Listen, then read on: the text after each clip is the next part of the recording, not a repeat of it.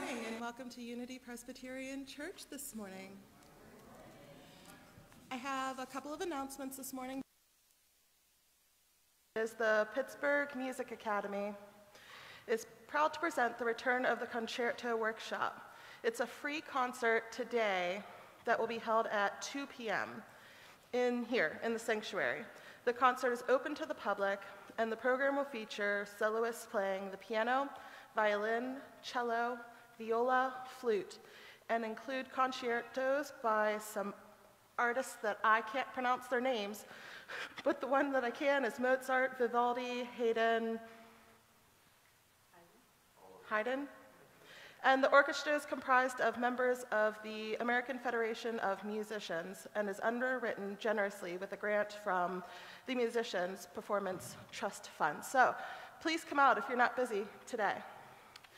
And my next announcement is about Sean Boehm, who generally works behind the scenes here to keep everything running smoothly.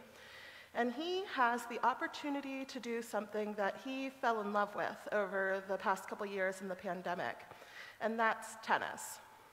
Sean will be leaving his position as Director of Facilities and Project Management to coach youth tennis in the South Hills of Pittsburgh.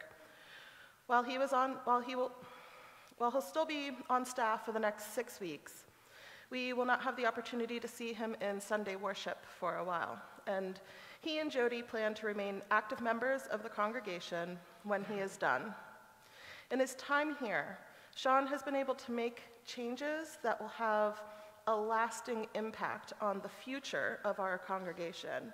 So let's give Sean thanks for 6 years of a job well done.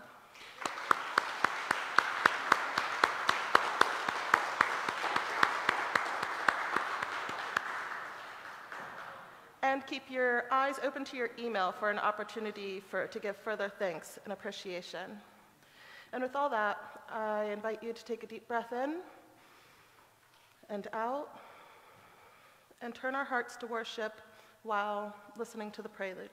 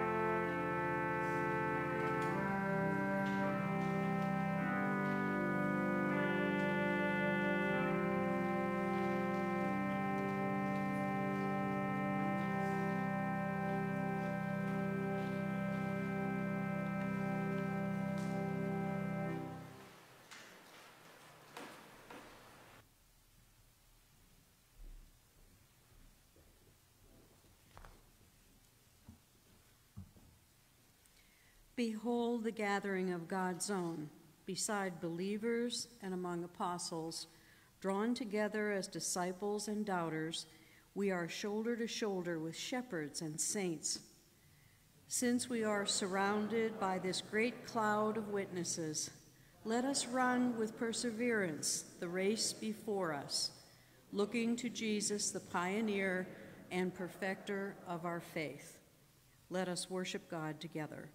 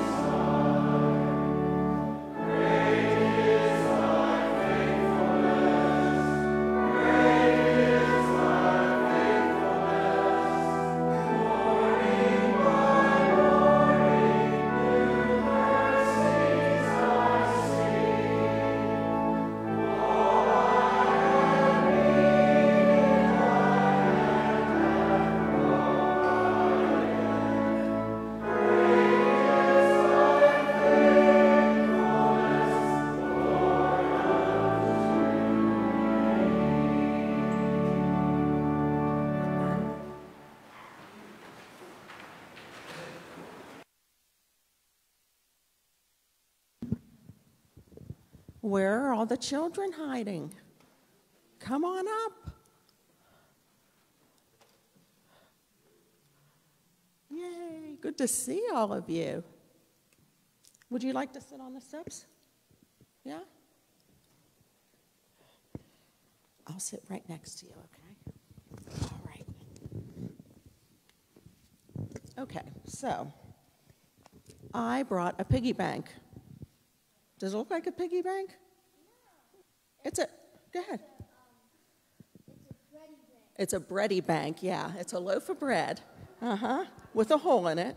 for you to put your coins in. This is the bank that the kids all went home with during Vacation Bible School to put all their coins in to go towards our food pantry.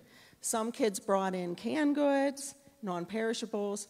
Other kids filled their banks and brought them in.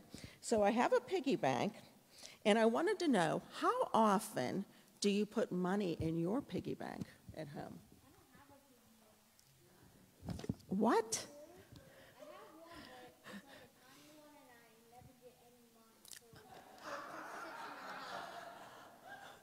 Mom and Dad, He painted it like a zombie. do you just spend, are you one of those ones that spends your money as soon as you get it? You never get money.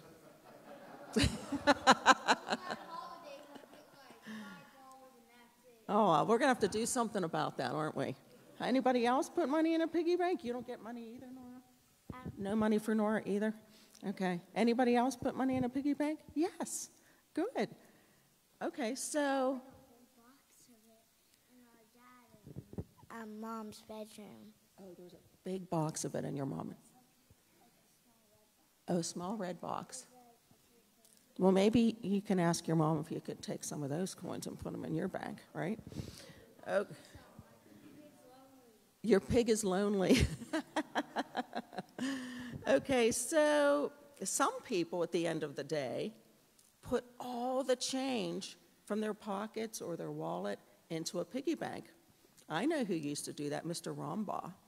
Remember Mr. Rombaugh? He would save up all his coins and he would donate it to your class for Pete the Pig. Do you remember the Pete the Pig project, anyone? Oh, you guys were too young. Where we raised, Pete the Pig is when we raised money for people who have leprosy. It's a disease. And he would share all of his coins with us during that. Yeah. So he put his money every day into a jar. Okay, so whether we use a piggy bank or a savings account at a bank, it's a good idea to have a plan to save money for unexpected emergencies or when we want to do something special. But we have to be careful that saving money doesn't become the most important thing in our life. Why do you think I say that? Because money distracts us from something that's really important, God. That's right. Would you like to do the lesson today? You just said it. You just said it. So, in the Bible, Jesus warned his friends and the people who followed him about making money the most important thing to them. Anybody ever see a big stack of money? Big stack of bills? Do you have play money at home? There you go. There you go. Don't you like to have the most money in Monopoly? Okay, there you go. And also we got a game on TV, and it's the same game. Oh, okay, cool. There you go. So Jesus said, don't worry too much about building up treasures on earth. He meant, don't worry too much about money and things. Instead, spend your time building up treasures in heaven. So instead of putting money in this piggy bank, let's store up treasures in heaven by putting in things we think would be treasures in heaven. What might be a treasure in heaven? What kind of things could you do that would store up treasures in heaven? Like, it would be like you're putting a treasure into a bank. Doing something good. That's right. You're building up your wealth full of good things that you do for other people. And that's called storing your treasures in heaven. So, how about giving money to the poor? Can you think of anything else? What other things can you do? Other good things? Go ahead. It's actually related to the Bible story. If you see someone hurting, maybe help them. That's right, the Good Samaritan. Visiting the sick. Anybody else? Helping to feed the hungry. And also donating money to help people. Donating your money to help people. That's right. being cheerful and thoughtful to someone who is sad. That doesn't even involve money, does it? Being a friend to a friend that's lonely. That's exactly right. Praying for one another, working in a shelter for the homeless, being a friend to someone who is lonely, like you said. Yeah. What was I gonna say? I don't know. It'll come to you. You let me know. Forgiving someone who has hurt you. Forgiveness, right? That's an important one. And saying sorry when you hurt someone. Or maybe maybe do something on accident. Breaking something on accident. And saying you're sorry. Yes. That's what I meant. Yes. Just to break something, right, right. So all the things we talked about can be treasures in heaven. They might not seem like much, but if we do something for someone each and every day, it is amazing how quickly your bank of treasures in heaven fills up. Yes. Forgiving somebody. Forgiving somebody. That's right. You remembered. See? So let's bow our heads in prayer, and we're going to go do an activity after. Dear God, we may never have much money or very many things, but help us to be faithful each day in building up treasures in heaven. In Jesus' name we pray. Amen. Okay, let's go do an activity.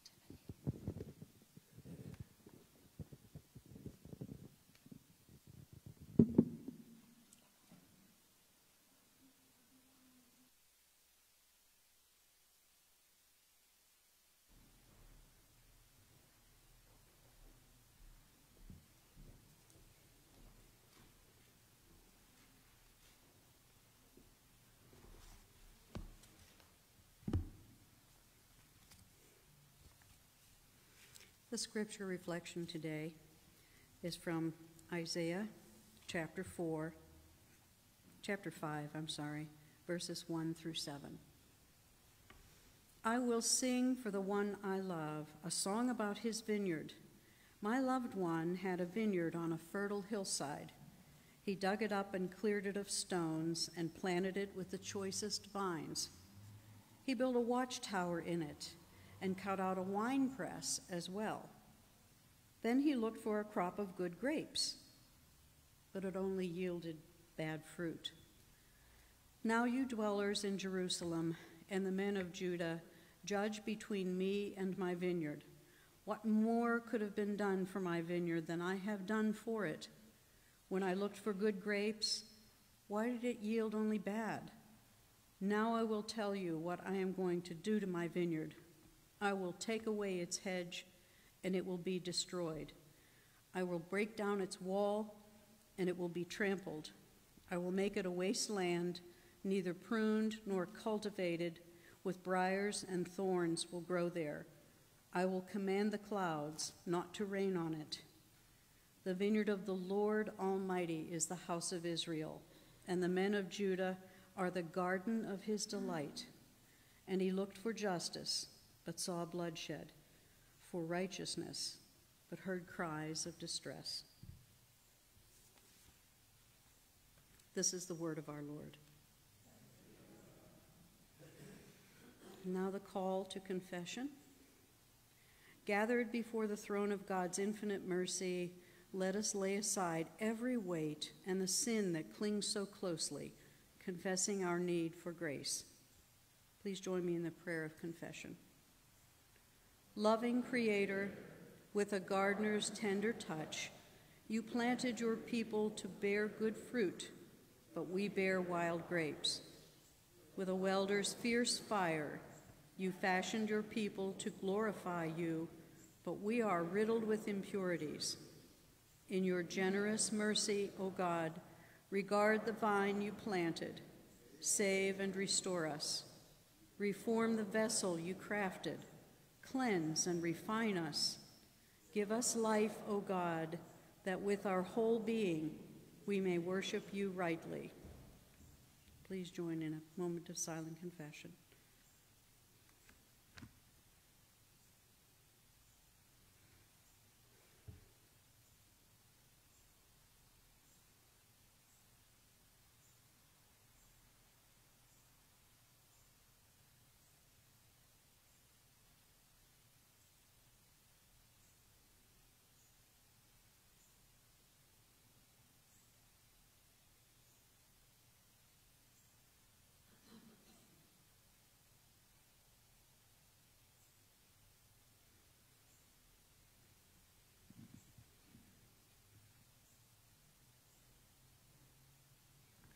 Jesus endured the cross and disregarded its shame for the sake of the joy that was set before him. That joy is our salvation. His joy is our freedom. Believe the good news. In Jesus Christ we are forgiven. Now let us share the peace of Christ with one another.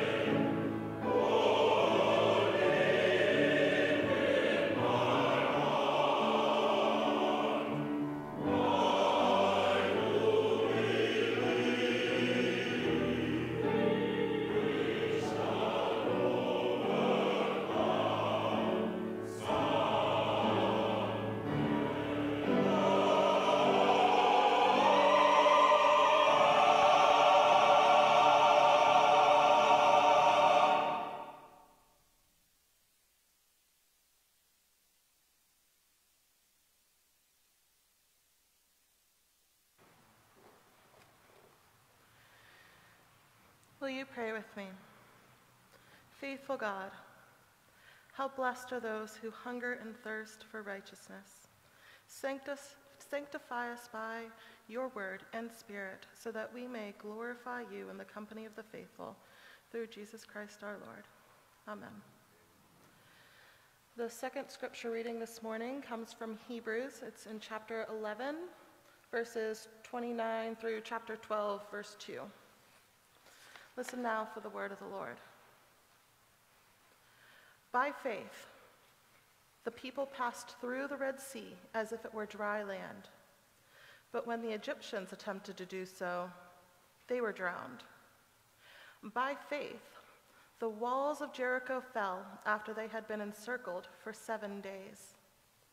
By faith, Rahab the prostitute did not perish with those who were disobedient, because she had received the spies in peace.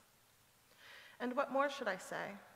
For time would fail me to tell of Gideon, Barak, Samson, Jephthah, of David and Samuel and the prophets, who through faith conquered kingdoms, administered justice, obtained promises, shut the mouths of lions, quenched raging fire, escaped the edge of the sword, won strength out of weakness, became mighty in war, put foreign armies to flight. Women received their dead by resurrection. Others were tortured, refusing to accept release in order to obtain a better resurrection. Others suffered mocking and flogging, and even chains and imprisonment. They were stoned to death. They were sawn in two. They were killed by the sword. They went about in skins of sheep and goats, destitute, persecuted, tormented, of whom the world was not worthy. They wandered in deserts and mountains and in caves and holes in the ground. Yet all of these, though they were commended for their faith, did not receive what was promised, since God had provided something better, so that they would not, apart from us, be made perfect.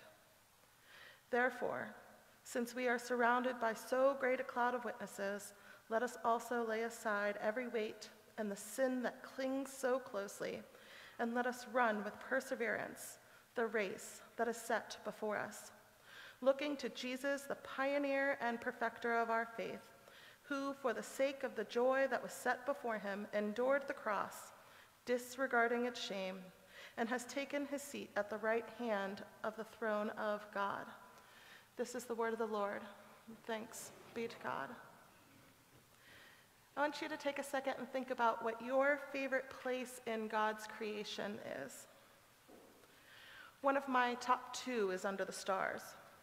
In fact, Friday night, I went to a star party, which is where you go away from city lights and stare at the dark night sky for a couple of hours.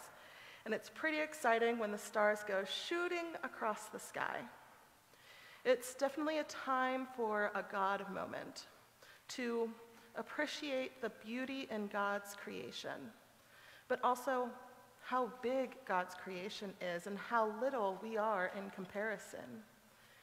How God could even listen to my little prayers when God can do such big and amazing things.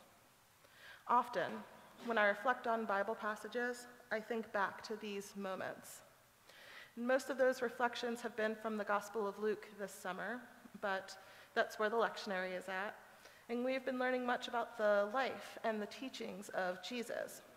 When we learn about the promises of Jesus, we can move forward in life knowing that no matter what, we cannot be separated from that love in Christ.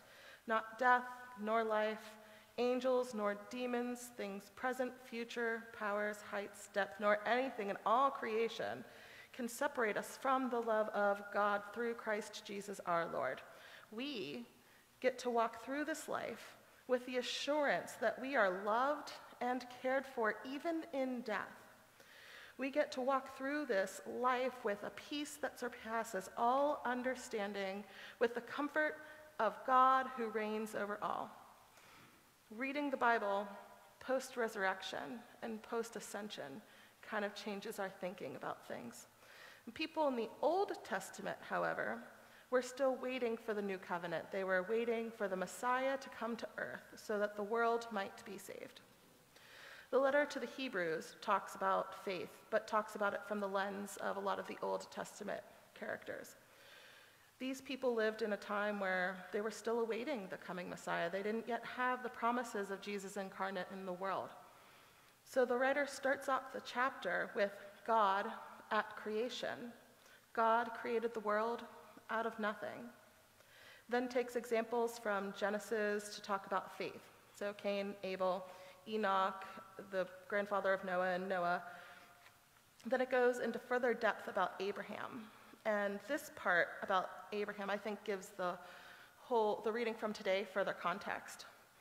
Abraham was called out of his home in Haran to a new land. God told him that God would make Abraham into a great nation and bless him. Abraham did not know where he was going, and it was all unfamiliar to him, but he still obeyed, and he got there. And it ended up being his inheritance.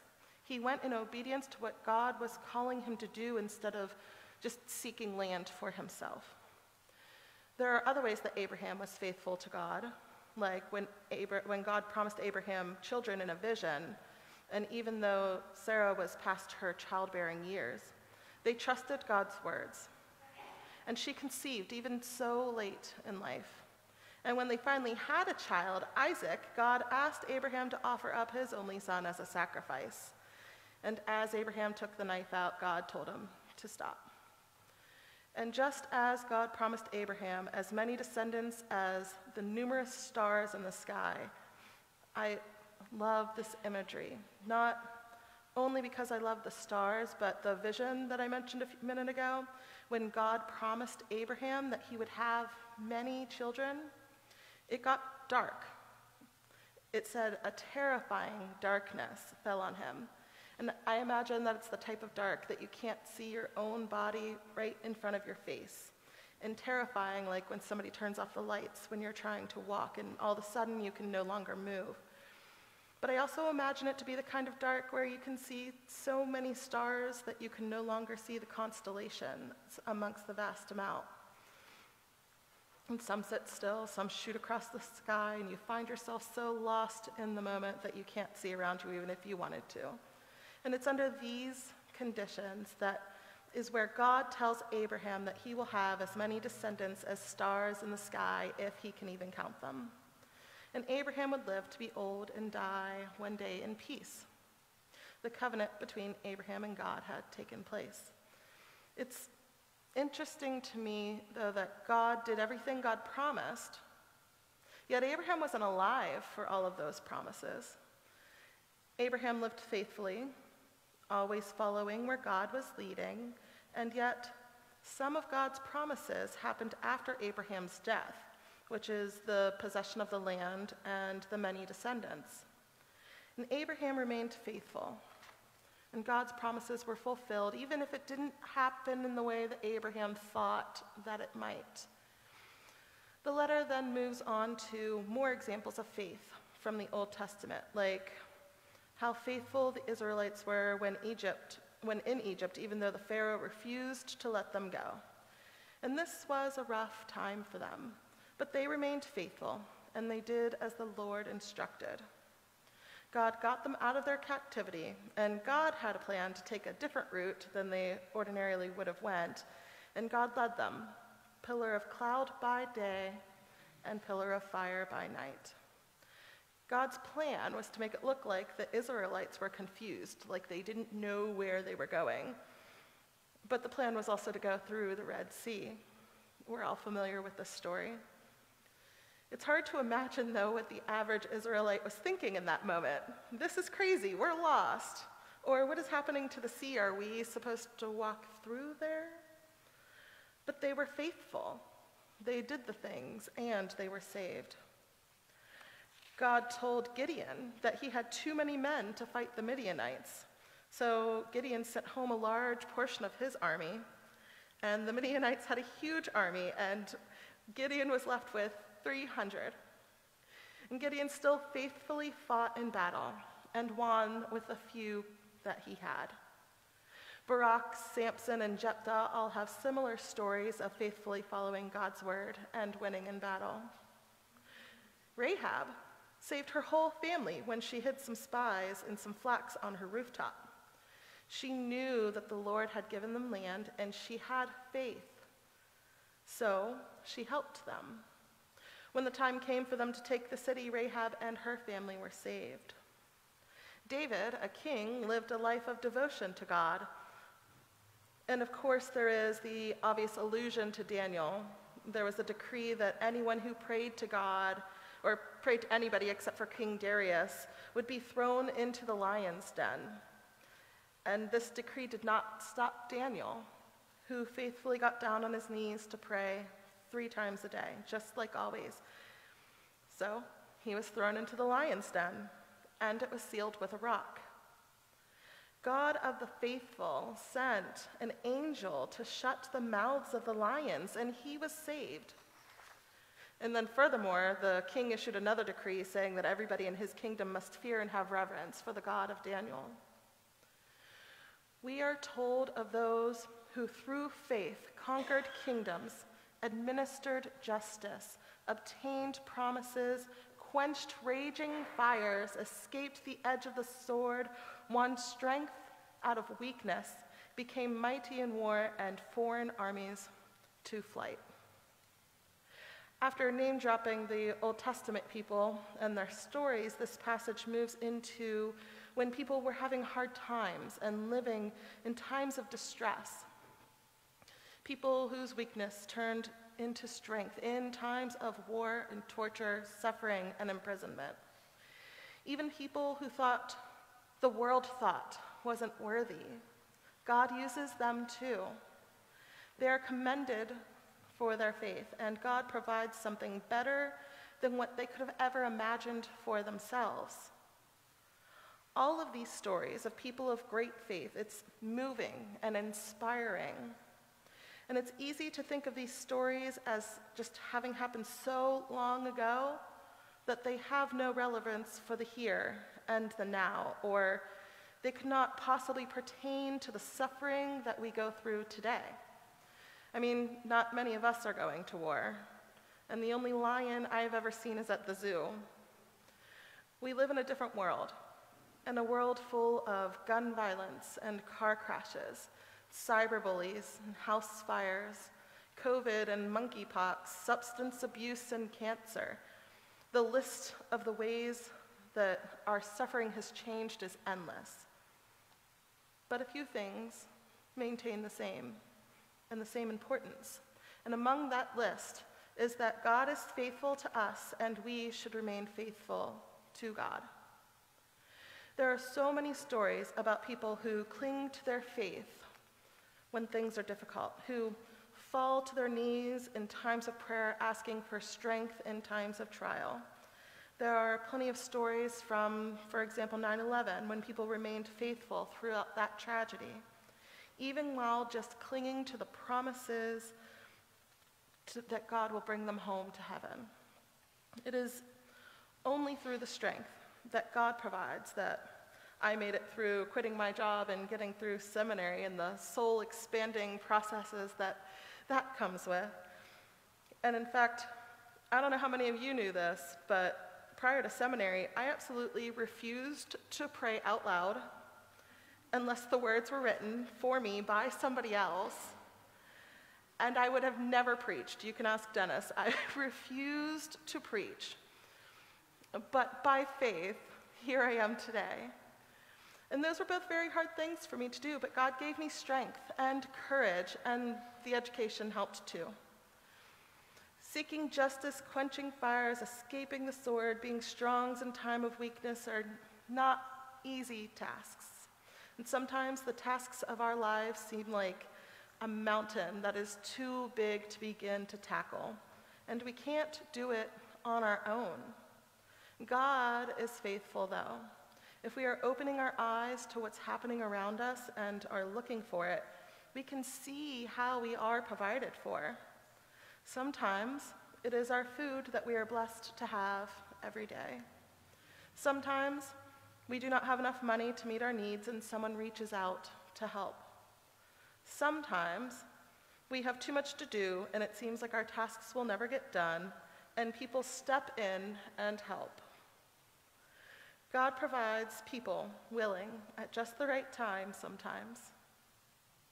This week I was feeling a bit overwhelmed with my to-do list that I made for myself. And time again this week, people have selflessly stepped in and volunteered to help.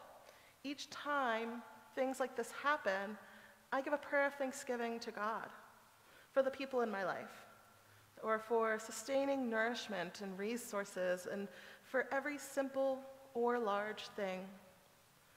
And of course, this faith in God does not mean that everything will happen the way we want it to, or in our timing.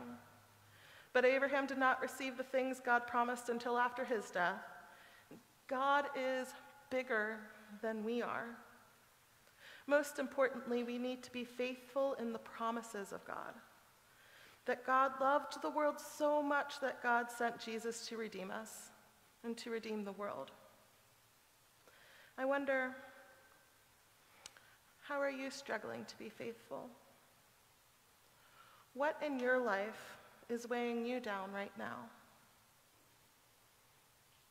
Have you stopped to pray about it? Have you tried to talk it out with God? Ask for clarity, ask for discernment, ask for wisdom, ask for peace. I'm sure that Gideon, Barak, Samson, and Jephthah were unsure of the exact outcomes. In fact, the Bible says that Gideon was afraid, so he had to go and listen to the Midianites talking about a dream they had that said that Gideon would win, and then he went to battle. But they still had faith in God, and that word, the word of God, is true. And so too should we cling to those promises. Will you pray with me? God of sovereignty, when we struggle to be faithful, help us to know you are near. When times are hard, help us to know how much we are loved. Since we are surrounded by so great a cloud of witnesses, help us to lay aside every weight and the sin that clings so close, and let us run with perseverance the race that is set before us, looking to Jesus, the pioneer and perfecter of our faith, who for the sake of the joy that was set before him endured the cross, disregarding its shame, and has taken his seat at the right hand of the throne of God. Amen.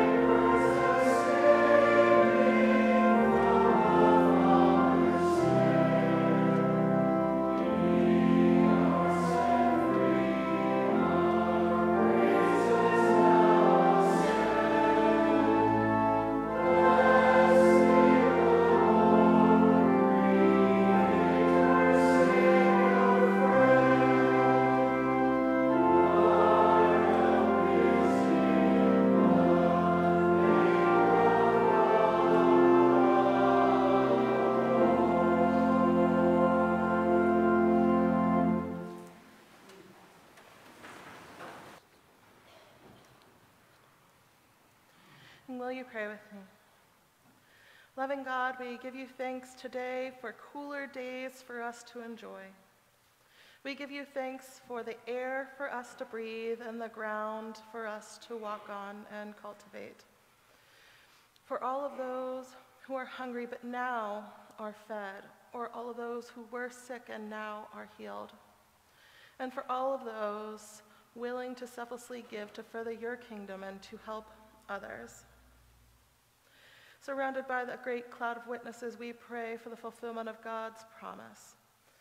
We pray for the Church Universal.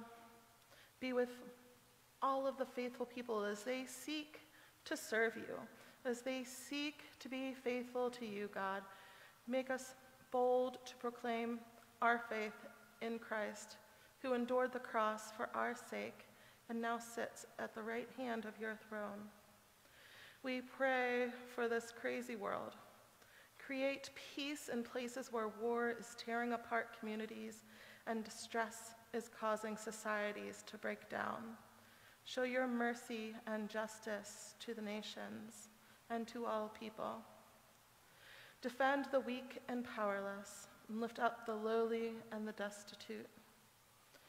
And we ask that your presence be felt in this community and in this church.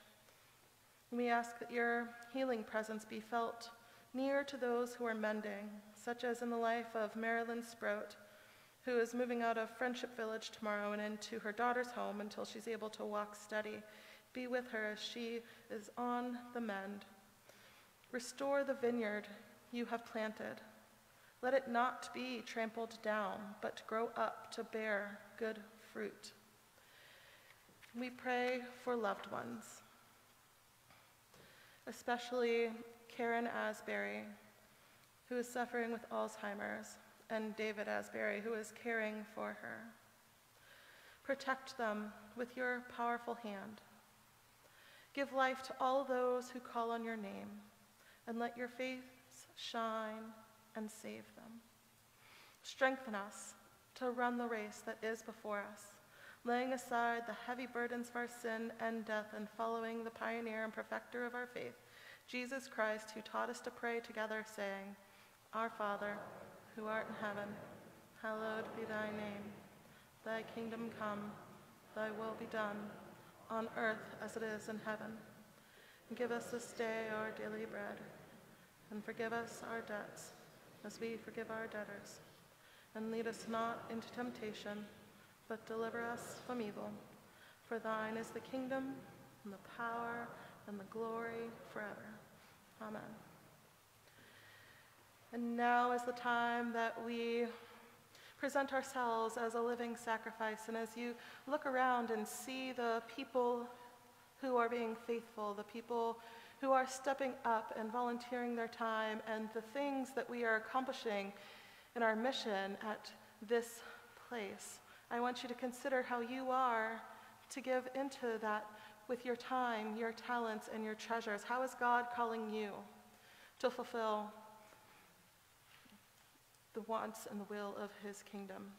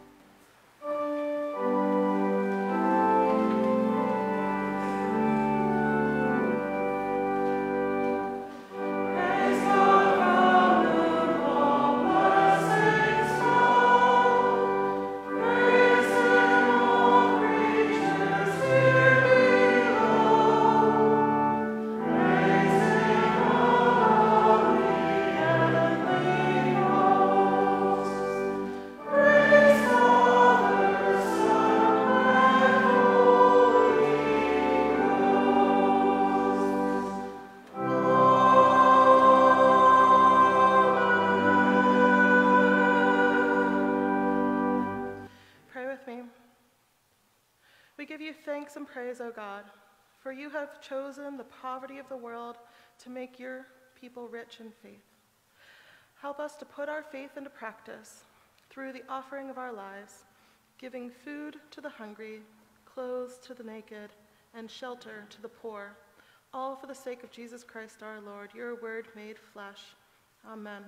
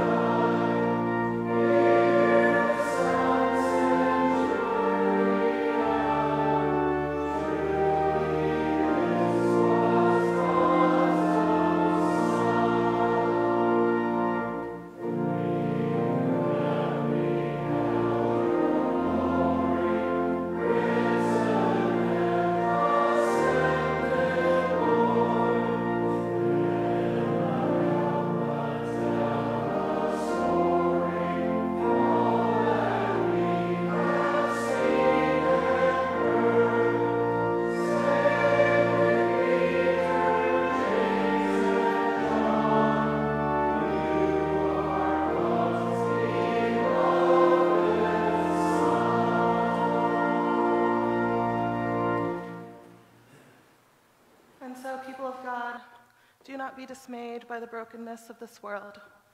Things are always breaking, but things are always mending, not with time, as they say, but with intention. So go, love extravagantly and unconditionally, because the broken world waits in the darkness for the light that is you. And may the Lord bless you and keep you. The Lord make his face to shine on you and be gracious unto you, now and always. Amen.